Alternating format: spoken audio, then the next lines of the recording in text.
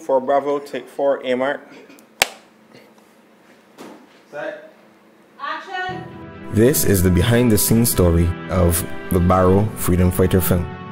A truly historic film based on the life of the right excellent Errol Barrow, who led Barbados to independence in 1966 and became the first Prime Minister of Barbados. My name is Nadia Sarmova. My name is Mike Barnett. Hi, I'm Marietta Carter Narcisse. I'm Director of Photography of the Errol Barrow Project. I function as writer, director, and co-producer on the Barrow Freedom Fighter film. My training spans over 11 years now, since I've graduated from film school. I have worked as an assistant director, as an assistant camera throughout the span of that time. I'm a graduate of Florida State University, as I've also attended UCLA. My training and experience has been essential, but I think I've learned the most in the real world, and actually being on film sets, and I've been on countless film sets at this point, and that has been the best experience and training for me. I was the sound mixer on the Barrow Freedom Fighter project. I've been recording sound for about 40 years and kind of came up through the ranks. I've done a little bit of everything in the film business, including shooting, editing, working lighting, but I do sound for a living, and I didn't really learn any of it in college. It was mostly through School of Hard Knocks and learning it the hard way. And I am here excited to work on this Errol Barrow project with Marcia, makeup, hair, wardrobe producer. As a department, costumes, makeup, and hair coupled with the right cinematography bring the director's vision to life.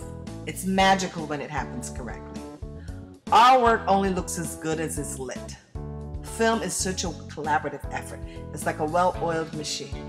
Every part of the machine needs to be working properly in order for that machine to perform.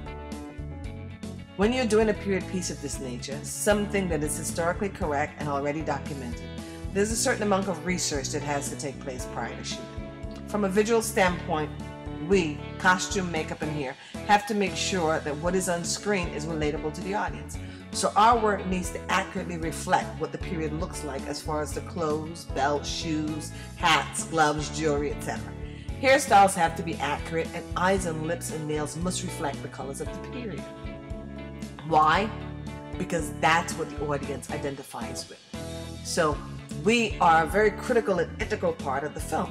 I've been a cinematographer for a number of years. I've done a lot of documentaries, a lot of feature films. I'm also a director cinematographer, also directed many films, and so I've been in the business about 30 years. Started out as a photographer, I'm the son of a photographer, so I've actually been taking pictures since I've been 15 years old. So I've been involved in the visual aspects of photography for a long time.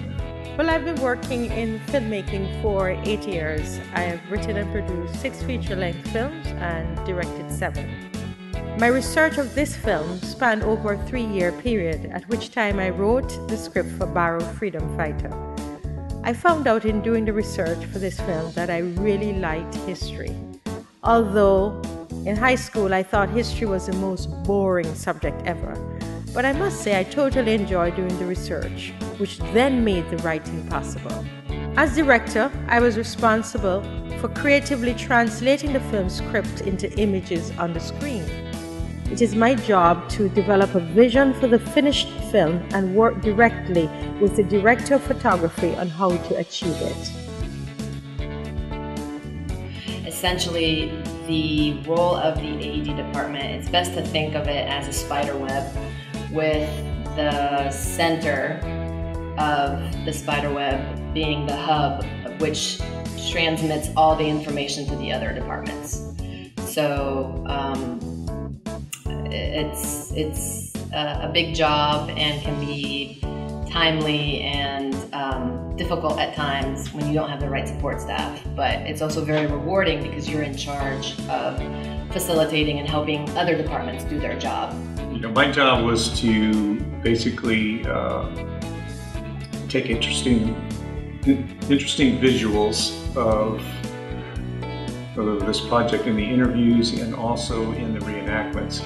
So the real fun part, of course, of doing reenactments where you basically have a vintage kind of situation that you're trying to explore visually and trying to achieve something that's interesting, you know, so that was the biggest challenge.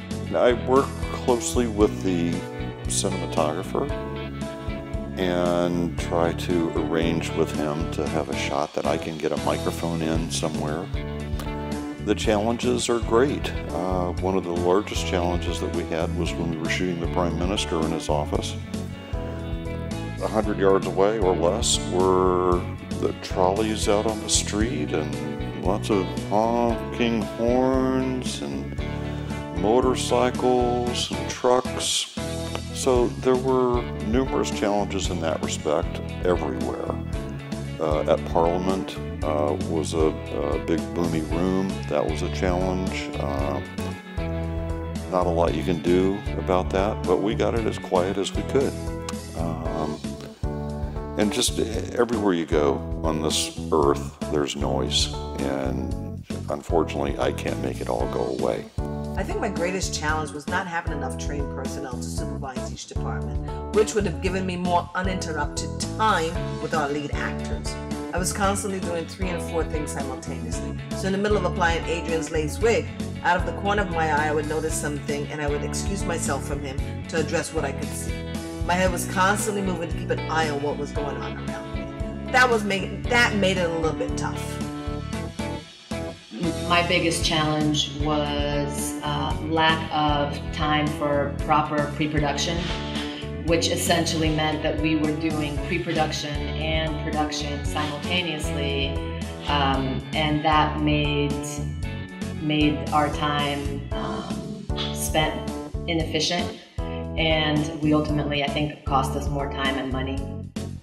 The most creatively challenging scene for me was filming the first Barbados flag-raising ceremony that occurred in 1966. We had to have special wardrobe for Mr. Johnstone, and we could not get the uniform rented or purchased in Barbados or in London, since that type of uniform was no longer being made or used. I'm happy to say that Helene Headley and Shimar Gollop both took up the challenge and produced John Stowe's uniform. Teamwork makes the dream work. I think for me, probably the most interesting thing that happened was being called to put down my AD hat and become an extra for the bank scene. We were short a bank teller, and traditionally back in the 1960s they used white, blonde, attractive girls, and they dressed them up. They weren't necessarily very well educated. I think our head of makeup called them Ecky Beckies. So they transformed me into an Ecky Becky, and I had a ball just acting along with some of the extras and calling the scene, and then putting down my walkie and acting in the scene, and then once the director called cut, then I would repeat cut and then put my AD hat back on. So it was fun. I enjoyed switching back and forth. I think the funniest story that happened with me was when Marcia sent me an email asking me what my dietary requirements were. And I responded Mount Gay and breadfruit, because I had been there 20 years ago and I discovered Mount Gay and had become a aficionado of Mount Gay. And breadfruit, which you don't see much in the States. And I was able to get the Mount Gay readily. Wanted to go to the distillery, but didn't have time. And the breadfruit that I got down there was not to my liking. It was steamed, which is kind of bland. And I would rather have had it roasted like I had it before, which was the best thing I've ever put in my mouth. Funny stories, we have quite a few. First of all, My hairstylist and wardrobe assistant, Crystal Lochner, agreed to come to Barbados. We had to get her a passport. Now she lives on the west coast of Florida and the passport office is in Miami, 4 or 5 hours away from her. We had to get Marcia to lock in an itinerary in order to get an emergency appointment at the passport office. We finally got that out of the way. I told her Barbados was a relatively flat island. She's thinking flat with no hills, all right? I neglected to say that we do have a few hills and some small winding roads. How was I supposed to know that she suffered from motion sickness? Well, every day was an event. She had to have her Eclipse crackers and ginger ale to help control the motion sickness from St. James all the way to Codrington College. It was a daily chuckle. Second, some of our costumes, when ordered, were shipped to my home address in South Florida and arrived right after I left for Barbados. Needless to say, we had to find a way to retrieve them and get them into Barbados. Thanks to a friend of a friend, we were able to get someone to fly up and bring them back to Barbados. I think we needed those because they were the dresses for the Supremes and some of the stuff for the gala. Thirdly, our biggest challenge was the challenge of getting our lead actor's outfit for the flag raising scene. Oh my God, what an ordeal that was. I don't think I will ever recuperate from now on. The suit was custom made in LA by my brother Ian Carter of IC Designs. FedEx gave him the wrong arrival information, so the suit would not have gotten to Barbados in time for that particular scene. So he shipped it to Miami with the hopes that we could find someone that was going into Barbados to hand carry the package. Well, that failed miserably. So it is now somewhere between 12 p.m. and 1 a.m. in the morning. I worked like 12, 14 hours that day. And I've called, text, Facebook, WhatsApp, every single person that I could think of to find someone who might know someone who can help me get that suit into BIM within a few hours. After being so frustrated, I finally posted an SOS in the Facebook group for the makeup school that I currently teach. And I posted, does anyone have a valid passport and can fly and get on a plane within a couple of hours to fly to Barbados? That was my last resort. In a couple of minutes, I started getting responses, many of which I had to quickly eliminate. Finally, one of my former students said, yes, I have a valid passport and I'll do anything for you. I was like, oh my God. I called her immediately and then had her call Ian. We booked the ticket. The caveat was she had to be back in Florida in time to catch an 8 a.m. flight the next day. As long as she could get back to Florida in time, it wasn't a problem for her. Well, she lives in Port St. Lucie, which is a good 2 hours drive from Miami. The package was shipped from LA to the Ramada Hialeah. She arrived at the Ramada Hialeah at 7:30 a.m. I know that poor child didn't get any sleep. FedEx arrived 5 minutes after her at 7:35. She signed for the package, jumped in the hotel shuttle, and took the 10 a.m. flight from Miami to Barbados. Got off the plane, handed Dave the package with only 15 minutes to spare. She walked right back into the departure lounge, hopped back on the same flight she got on to fly back to Miami. We are problem solvers. That's what we do. I didn't get any sleep, but most important, we delivered, and that's what it's about, delivering. What I loved most about being in Barbados was the people. I met some fantastic people, just really beautiful souls, followed by the food. I loved roti, which is this traditional, like, I think it's got roots in India, and I love Indian food, so it definitely pleased my palate.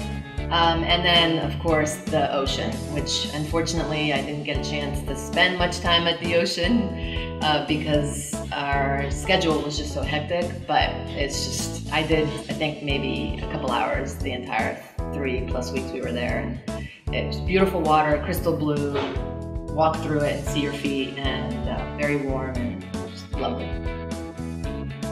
Being able to go scuba diving in beautiful, pristine water. And beach diving, it was just something I've never done before. But from a professional standpoint, it's so beautiful. There's just so much beautiful architecture. There's so many opportunities to create interesting images that's probably what I love the most about it. You know? The thing I like most about Barbados, and I have from the first time I went there, are the people. The almost constant breeze, which is just really to my liking. That and Chefette. I really love the fact that the Barrow Freedom Fighter set was a teaching set. We had experienced film and acting personnel guiding and imparting valuable knowledge to those who were not as experienced. We had trainees in every department: makeup, craft services, wardrobe, hair, AD, camera, and sound department. Training actually started in the pre-production of the film and continued to post-production and marketing. In total, we're thrilled to announce that through the step-by-step film apprenticeship program, we have trained over 120 local persons in filmmaking over a period of 9 months. We want to specifically thank the Human Resource Development and the Ministry of Youth, Sports and Culture for making this training aspect of the Errol Barrow Film project a reality. Funding for this film, like most films in the Caribbean, can be very difficult to attain. However, we must make mention of our ultra-platinum sponsors, Goddard's Enterprises Limited and Quartz. There are many other companies and government entities which sponsored, and we want to say a very big thank you to them. We were able to complete the filming of Barrow Freedom Fighter. We worked together using the very little resources that we had. We are thrilled to report that over 120 people were trained in filmmaking over the period, and another 150 persons were employed in the Barbados film industry through the making of Barrow Freedom Fighter. Truly, teamwork makes the dream work.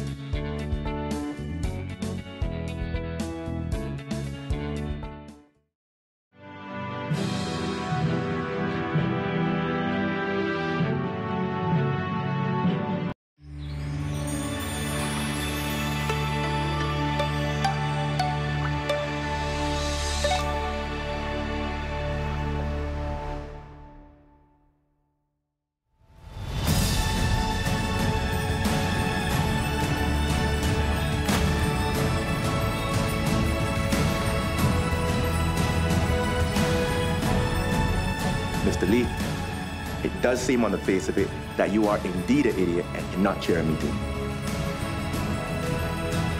What can you do for a man who is living at subsistence level after you have profited?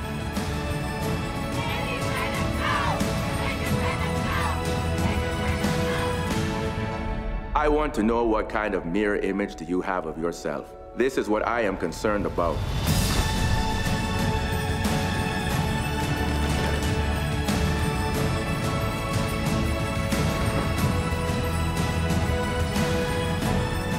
We're the black workers in the small island of Barbados where I am from. One does not join a club if one cannot afford to pay the dues oneself. Do not wait until the end of the month. Close your offices and be out of Barbados in 2 days. He was resolute when he's making his decisions on behalf of the people of Barbados. He strongly believed that service to the country should not be financially driven. Politics for him was about duty. We were hoping that you could find a little something for either of us to do. Your constituency representative is out of Hopkins, right?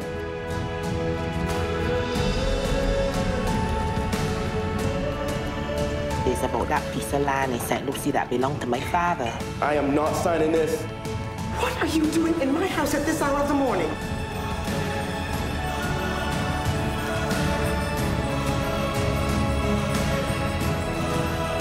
Errol Barrow was among the dominant figures in the political landscape of Barbados for more than 2 decades.